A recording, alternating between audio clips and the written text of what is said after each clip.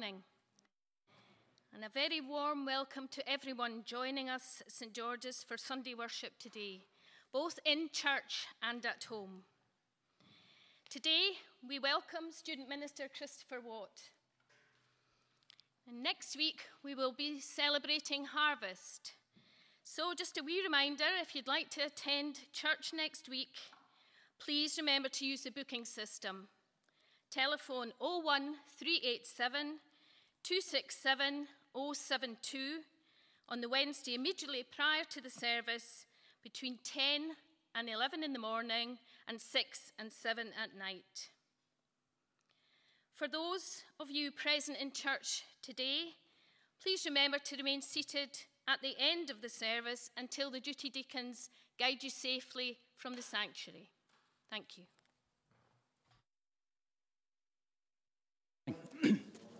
Let me just add my welcome to Christopher, who began his placement on Monday and will be here with us until just after Easter.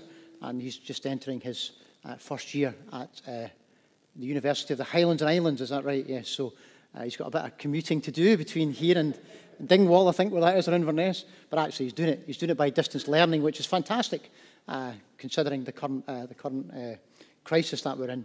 So he'll be with us every week, more or less, until just after Easter. It's quite difficult because normally I know you would be, asking him lots of questions and getting to know him. You will be able to get to know him, but it may just take a wee bit longer because of all the social distancing that we have to observe. A warm welcome to everyone at home who is watching either live right now or after 12 o'clock when the recording is available. Now, normally, I've been having a think about this. Normally, one of the strange things about church just now is the atmosphere in church when we're physically here, because there are so few people scattered all over the place. And normally, the first thing we would do in church is welcome each other. But we're not allowed to do that. We're not allowed to shake hands and wander about the church. So I thought, how could we do that? Because that might just help us to relax a bit, particularly if it's your first time here. So I'm not going to ask you to run around and hug everybody. That's not allowed. But what I thought we could do is just turn around and wave to the folks beside you and say hello. And that can perhaps be our welcome for the next wee while. And if you're watching at home, please feel free to wave at me on the television screen. It is wonderful that we can come to worship our God, even in the midst of a global pandemic. And I know that things are not looking good at the moment. So how much more important is it to come before God and to bring all of our cares and concerns, all of our burdens to God? We know that we can do that because God is always there for us. The foundation of our faith is, of course, the Son of God, Jesus Christ, our Lord. So let us proclaim that as we worship God by the praise. Christ is made the sure foundation. And just please remember, if we can just remain seated and sing into yourself. Christ is made the sure foundation.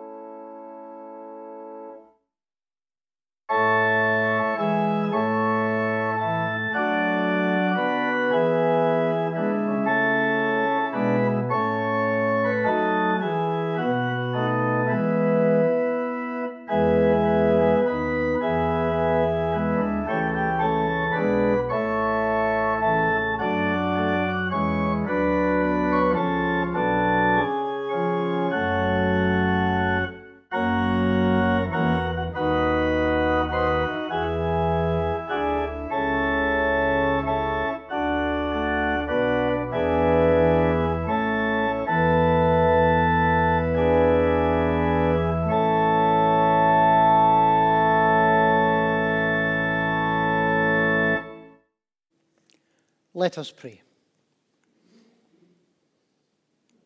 Lord God, who sent his Son, Jesus Christ, our Lord, into the world to be the cornerstone of our faith, we lift up our praise to you as the source of all light and love, all knowledge and truth, all goodness and love.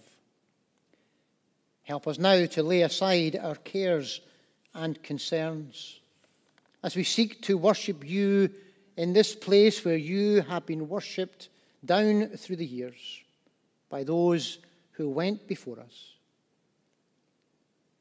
Help us to worship you in spirit and in truth. Lord, we confess how far short we fall of your will and purpose for us. We acknowledge that we do not love as we should, that we sometimes use words that are too harsh, that we sometimes fail to act for good, that our thoughts and our motives are not always what they might be.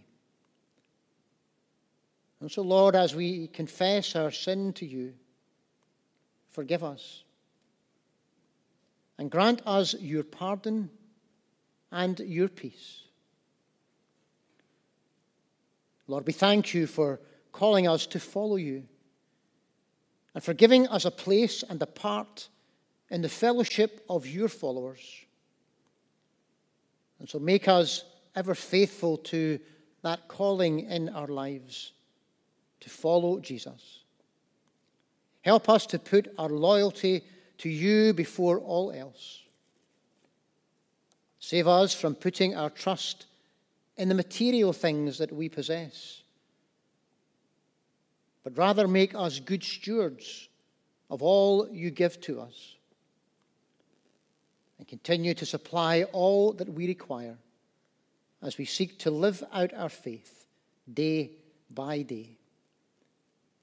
These things we ask in the name of Jesus, in whose words we further pray together, saying, Our Father, who art in heaven, hallowed be thy name. Thy kingdom come, thy will be done on earth as it is in heaven. Give us this day our daily bread, and forgive us our debts as we forgive our debtors.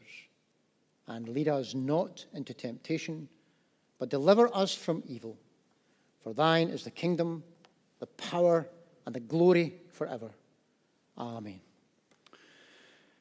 Well, good morning, boys and girls. If you are watching, I hope you've had a good week at school or at nursery, wherever you've been. I'm going to just bring a bag of stuff around the front, because this morning I thought I would have myself a wee snack. So this morning I brought myself a bowl. Just turn around this way. And I also brought myself, I wonder if you can guess what I'm going to eat. Here we are. I also brought myself a spoon, a napkin, of course, because I want to make sure that I don't slabber down my shirt like I normally do. Is that right? Yeah, normally do that. Yeah, okay. I also brought a tray so that I made, just to make sure that I'm able to keep the place tidy. And I've also brought myself a pot.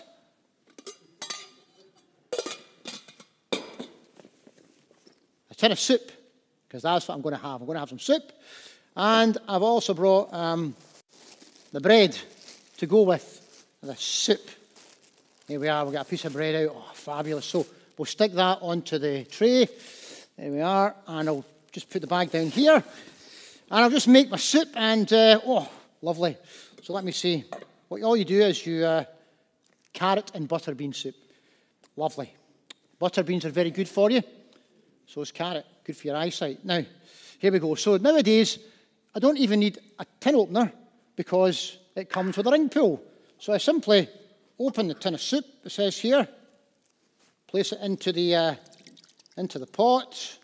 Oh, look at that. That's lovely. There we are. Stick the lid on the pot. Oh dear. And then, wait a minute, what am I missing? A stove. I need a stove, don't I? Or a microwave.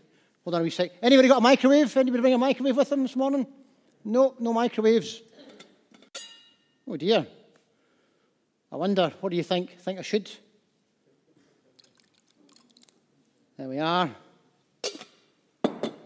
Anybody like to try it?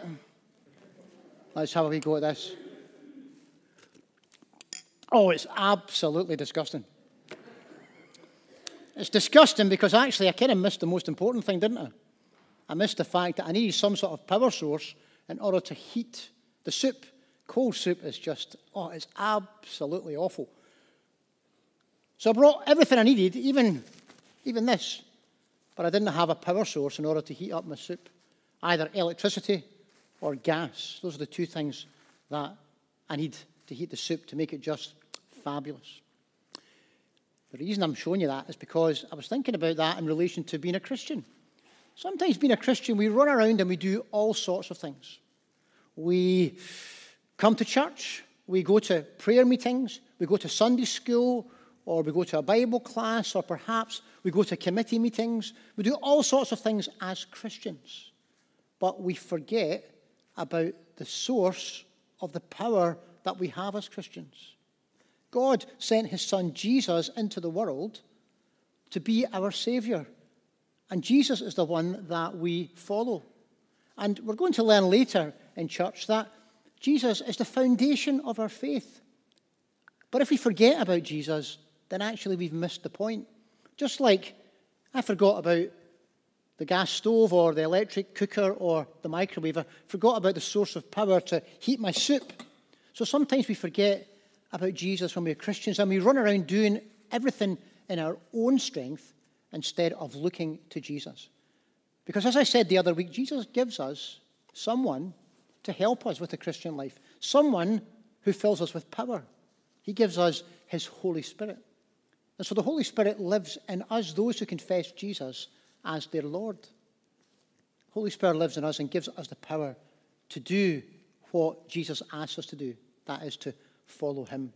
So, if you are at home or even here in church and you recognize that, yep, sometimes as a Christian you run about and you do all sorts of things, don't forget about Jesus, who is the foundation of our faith, who gives us the power of the Holy Spirit in our lives. Let's pray about that. Father God, we thank you that we are never on our own as Christians. We thank you that we always have your Holy Spirit in our lives to lead us and to guide us and to point us to Jesus, who is the foundation and cornerstone of our faith. Help us never to take our eyes off of Jesus. Help us always to look to him. Amen. Okay, well, I tidy up. Let me have a wee look. Well, I tidy up.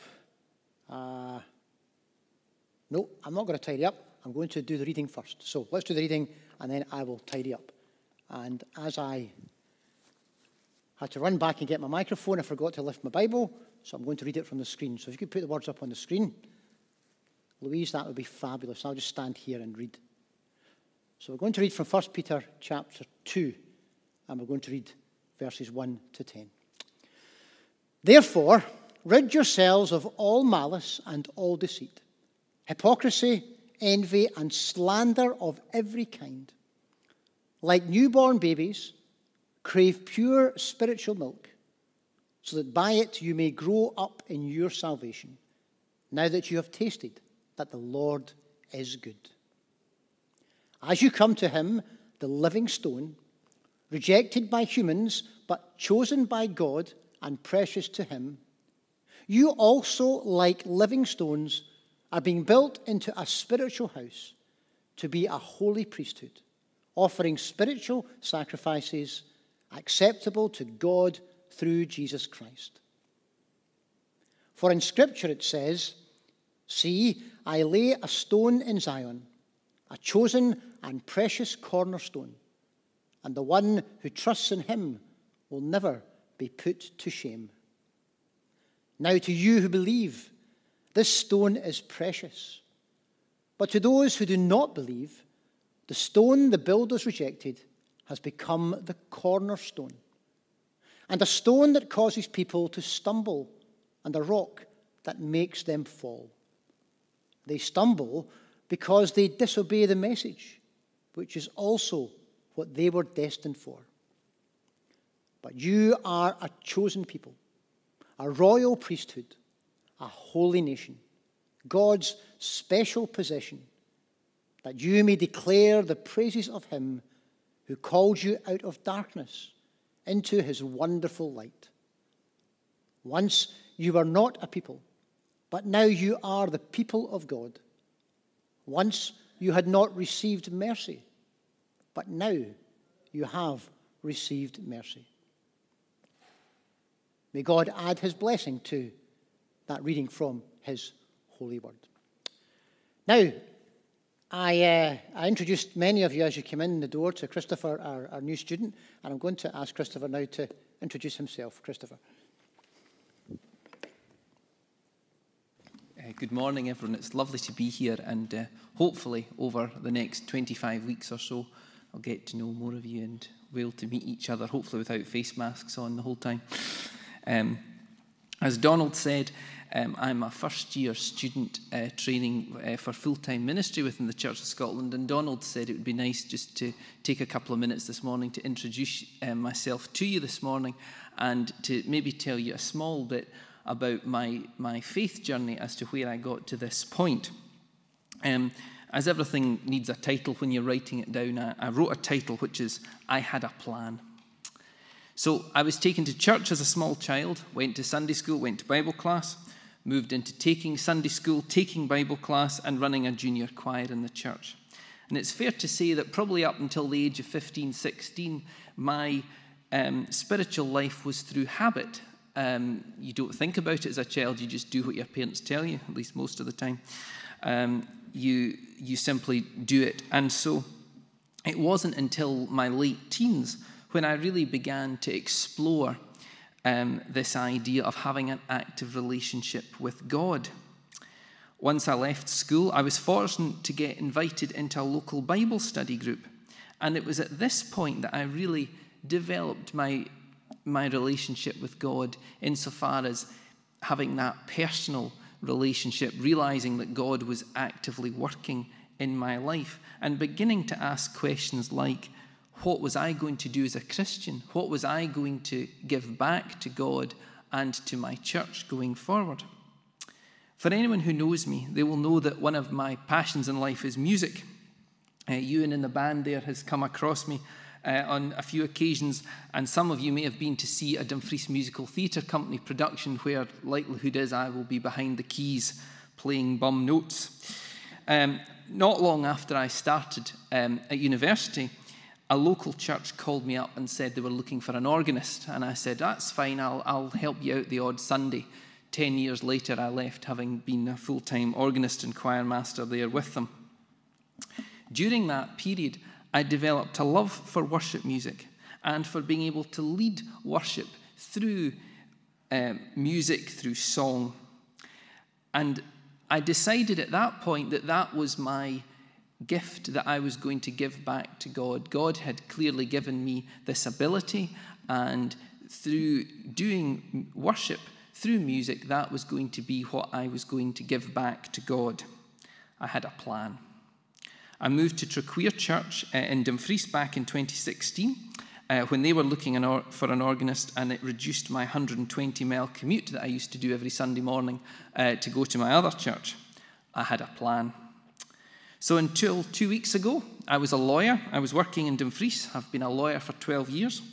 And when I finished my law degree, I remember saying very clearly to everyone who would listen, I am never going to sit an exam again. I am never going to study in my life again. I have had it.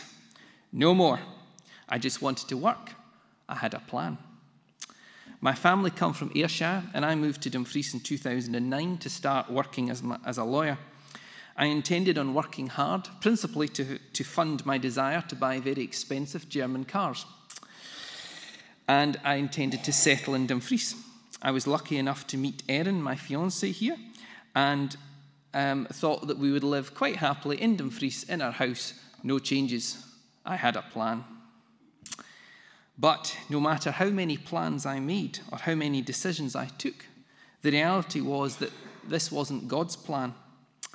Ever since I'd left school, I was aware of a small part of me saying that at some point in my life I would play a bigger part in church. This grew over time till I became aware of what I would describe as a small voice speaking within me, saying that I was to go and explore ministry. I didn't know what ministry would look like or when it would happen, but this feeling was clear that at some point in the future, my future was ministry, not law. Now, I tried to ignore the voice. No. Ministry is music. That's as far as it goes. I had a plan. I had a bargain. No more studies. No more nothing. I had a plan. But that was my plan, and that was not God's plan. The Church of Scotland offers people like myself the option to enter what they call a period of discernment, where you work with a minister closely and an assessor from the presbytery in order to try and work out what it is you want to do. This process involves you getting a very basic understanding of the different types of ministry through prayer and reflection, working out what it is that you think God is calling you to do. I'm sure everyone here will be familiar with the story of Paul and his conversion on the road to Damascus. However, unfortunately, God does not always speak as directly with us the way he spoke with Paul. And I found myself on many occasions wishing that God could perhaps put a great big sign in the sky with flashing lights telling me what it was he wanted me to do. However, I went through the discernment process, and at the end of that, I believed that God was calling me to enter what they call full-time ministry of word and sacrament, so to do what Donald does. I went to a national assessment conference, which is where they put you through their paces, and Donald may have shared with you that he's heavily involved in that process, and as he is, I'm going to refrain from speaking honestly about it. However, I will say that obtaining the nuclear launch codes is perhaps more straightforward. And after all of that, you get to where I am now. A first-year university student, in my first placement with a new congregation, not knowing where this journey will end or what it will look like. Not my plan, but God's plan, and I am so excited to be doing it. I really look forward to getting to know all of you over the coming weeks, and if you have any questions or anything, please feel free to pin me down in the corridor so far as regulations allow. It'll be lovely to speak to you. Thank you. Thanks, Christopher. And so, yeah, please do feel free to ask Christopher anything at all, really, about what he's doing and how he's getting on. And I'm sure that every time we have a student, you'll find folks are very supportive. And I just would want to point out one thing to you there. You said you're going to be doing what I do. For goodness sake, don't do what I do. And you see, everyone agrees. Anyway, it's a joy to have you, and we do look forward to you being here in a very strange time. Christopher's experience will be a bit different from the normal experience of a student, and it will probably change from time to time, depending on how the regulations change. But we'll work our way through all of that.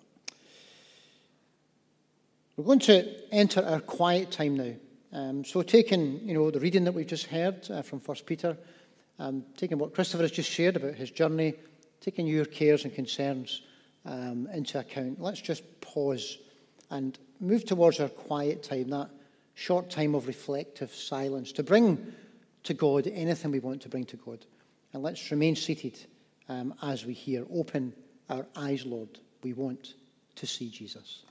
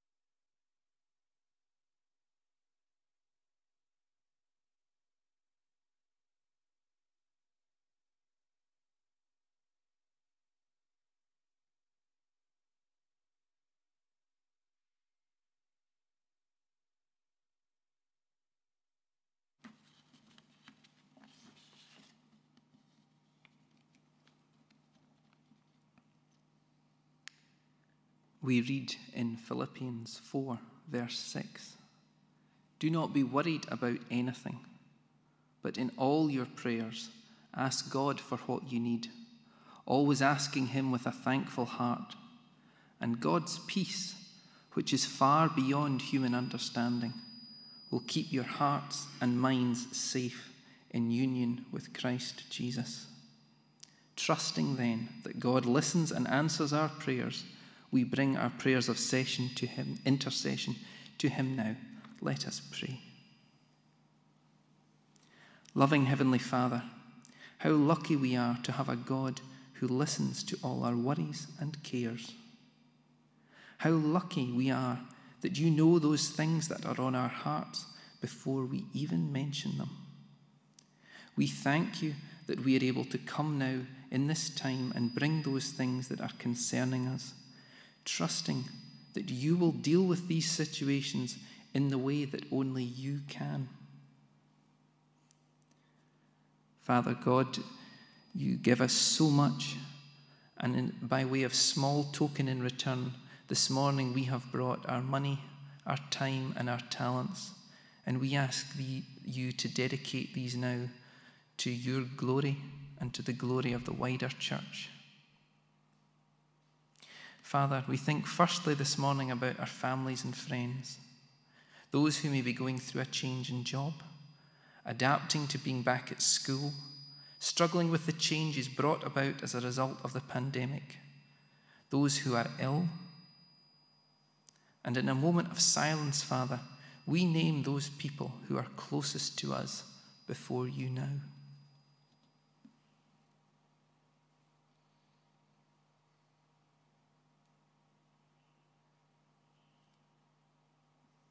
We think of our country and how we are still grappling with this disease that is plaguing our land.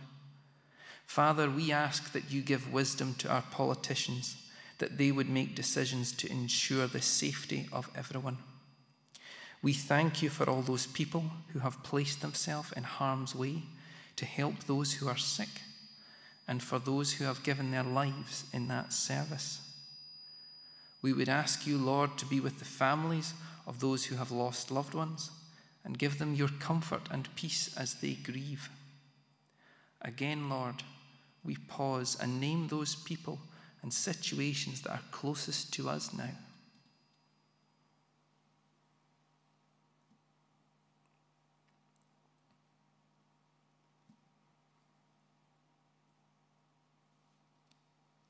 Lord, we pray this morning for our world and the devastating forest fires that have been in America. We pray for all those made homeless and who have died as a result of Storm Sally. We pray this morning for all those countries where political unrest and violence are a daily occurrence. We ask, Lord, that you will bring peace to these areas of your world and that all would feel your presence. Finally, Lord, we ask this morning that you look into our hearts and minds and that you take those private concerns that we have and answer them. And in a final moment, Lord, we pause and name those before you now.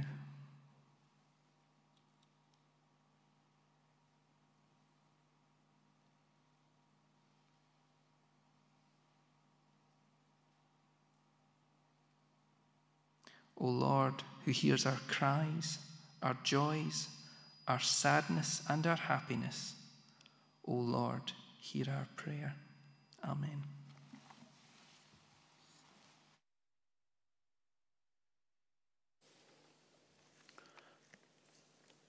This morning I want to ask you, what is a Christian? If I were to ask you to explain what a Christian is, I wonder what you would say. Many people have a rather naive understanding of what a Christian is. Many think, for example, that Christianity is about being good. Are you good? You don't have to answer that. Others think that it's about going to church and singing hymns. Or I suppose today, logging in to church and really singing hymns at home. Some think it's a rather complicated thing with lots of rituals to follow because they see different traditions, perhaps on television. When it comes to faith, God, religion, there are many competing voices in the world, many different viewpoints and perspectives, which result in people being confused as to who God is and what Christianity is. Many think it's a moral code, a way of behaving, and if they are good, then they are Christian. But Christianity is so much more than a moral code, so much more than a way of behaving. A Christian has decided to build his or her life on Jesus Christ, the cornerstone of Christian faith.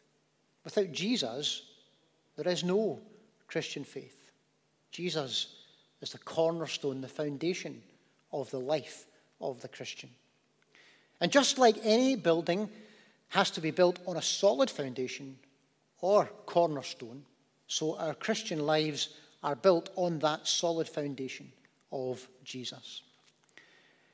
Writing to the Corinthians about Christian faith, the Apostle Paul pointed out in 1 Corinthians chapter 3 at verse 11 that God has already placed Jesus Christ as the one and only foundation, and no other foundation can be laid. Jesus is the foundation of Christian faith, the cornerstone, as we heard Peter call him in our reading today from 1 Peter chapter 2. Quoting first of all from the book of the prophet Isaiah, at Isaiah 28, verse 16, Peter writes, "See, I lay a stone in Zion, a chosen and precious cornerstone, and the one who trusts in him will never be put to shame." And then, quoting from Psalm 118, verse 22, Peter writes, "The stone the builders rejected has become the cornerstone." And so Peter refers to Jesus as the cornerstone of faith. And in the passage that we read, he tells us that this cornerstone can do what others cannot do. He is a gift that is valuable to God. He transforms us into living stones. And on these living stones, he will build faith. If we believe in him, Peter tells us we will never be disappointed. All of that is contained between verse 4 and verse 7 of the passage that I read earlier.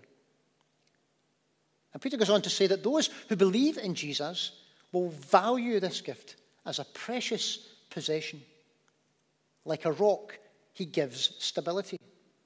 He is alive and participates in life with us. He makes something valuable out of us. And so Peter is in no doubt, Jesus is the cornerstone on whom our Christian faith is built. But then he goes on to tell us, in the second half of verse 7 and verse 8, that not everyone appreciates this gift of Jesus, this cornerstone, as he calls him. For there are those who do not believe, those who do not recognize who Jesus is, and so they stumble over him. They do not recognize who he is and the fact that he is the cornerstone of faith and life. Back in the pioneering days of the United States, when the Old West, I guess the Wild West, was being settled, there were a lot of pioneers who made their way over the Oregon Trail. And such journeys are immortalized in the old epic westerns that used to be so popular in cinemas and on the television when I was a lad. And the story goes that when the pioneers got to the eastern slopes of the Rocky Mountains, they found a small river, which was just a wee bit too wide to cross in one step. And so they two-stepped across by using a heavy lump of stone sticking out of the water in the middle of the stream. Over the years, more and more people made the journey to claim the land. People settled, built their cabins, strung fences, ploughed and irrigated the fields. But one pioneer decided not to go too far into the Rocky Mountains. And so he built a cabin on the banks of the small river, with the heavy lump of stone sticking up in the middle. But after a while, he discovered a problem. He'd chosen a rather windy spot, and often his door would flap and bang in the wind.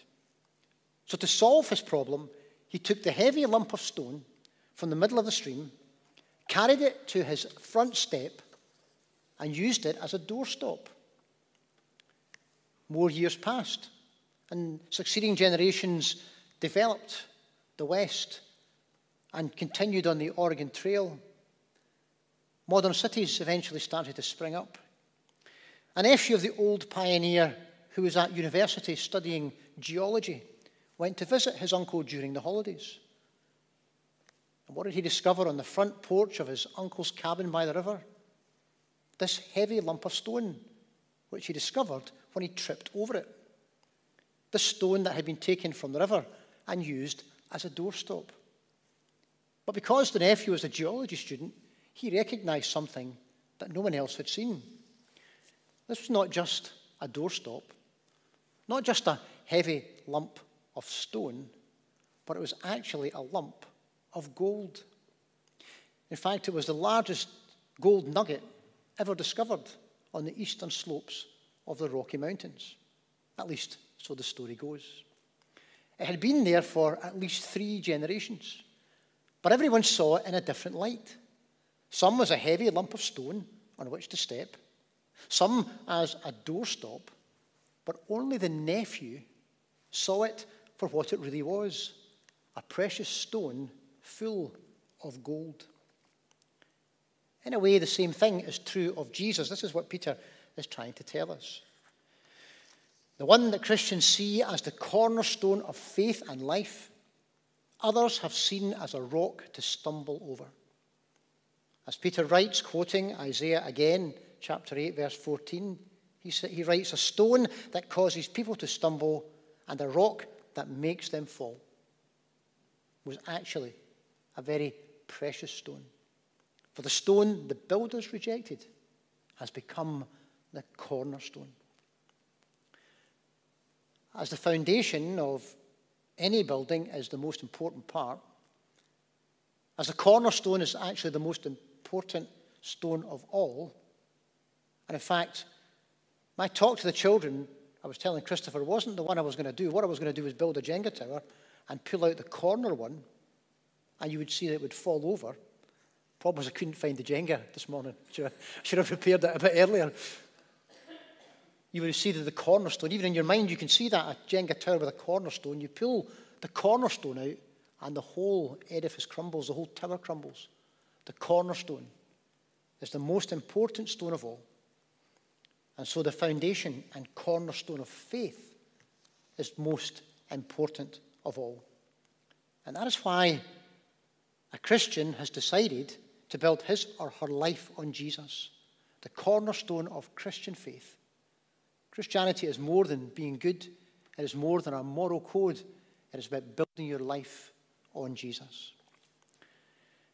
If we continue with this passage that Peter has handed down to us, we discover that this cornerstone, Jesus, brings us into God's new covenant. Peter uses old covenant imagery in this passage. He talks of, in verse 9, "But you are a chosen people, a royal priesthood, a holy nation." Before Jesus came, the people of Israel were God's chosen people.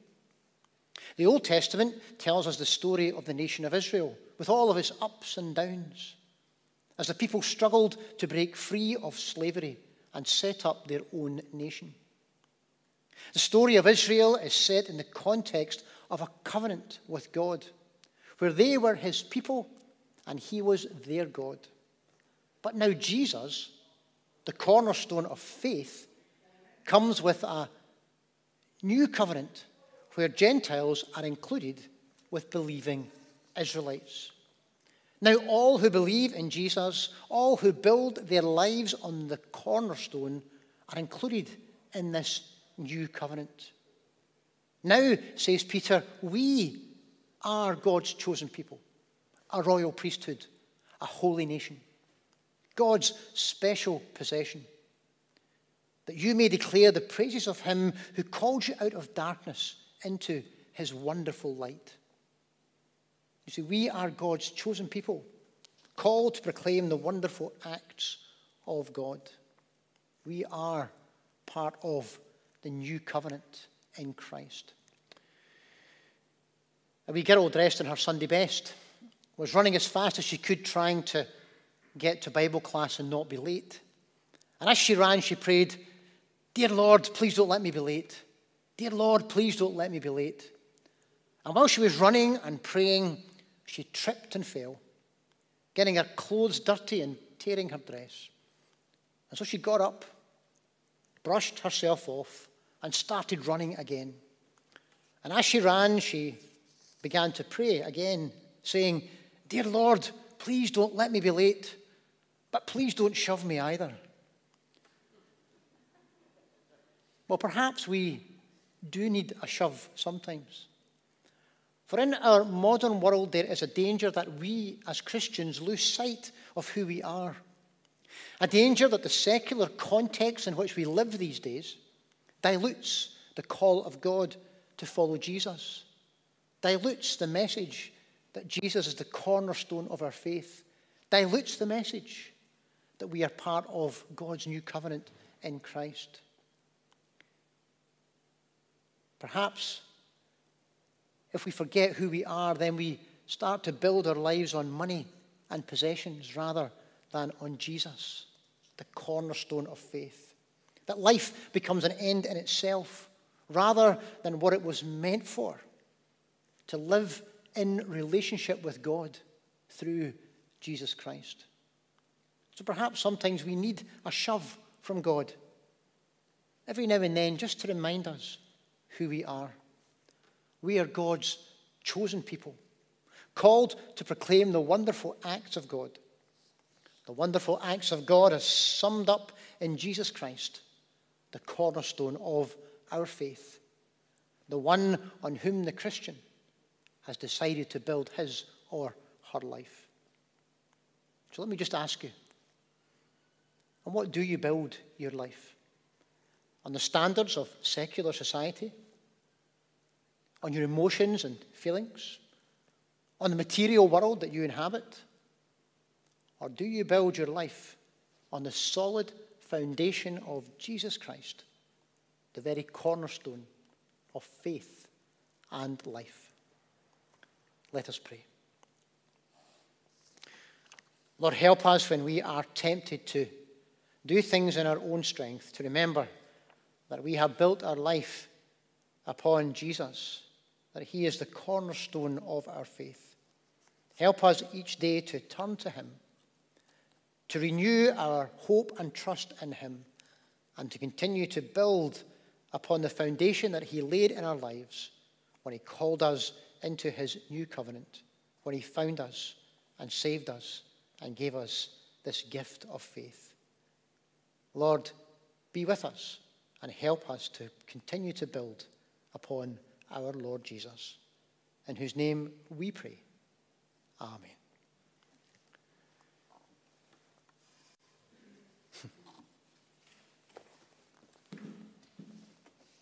What's next? I think I've lost my order of service. Hold on a wee second.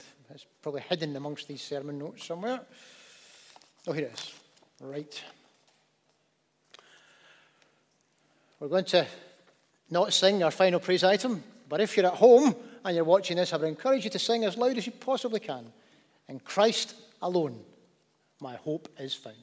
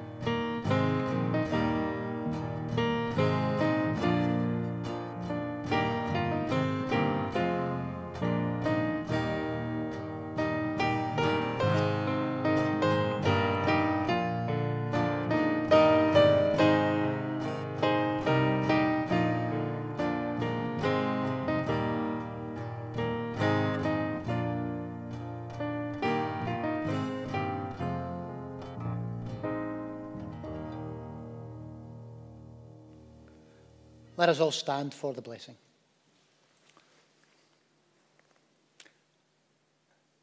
Go in peace to love and serve the Lord. And the blessing of God Almighty, Father, Son, and Holy Spirit be with each one of us, now and always. Amen. Please be seated. And can I remind you just, if you're here in church, can I remind you just to remain seated until it's your turn to leave.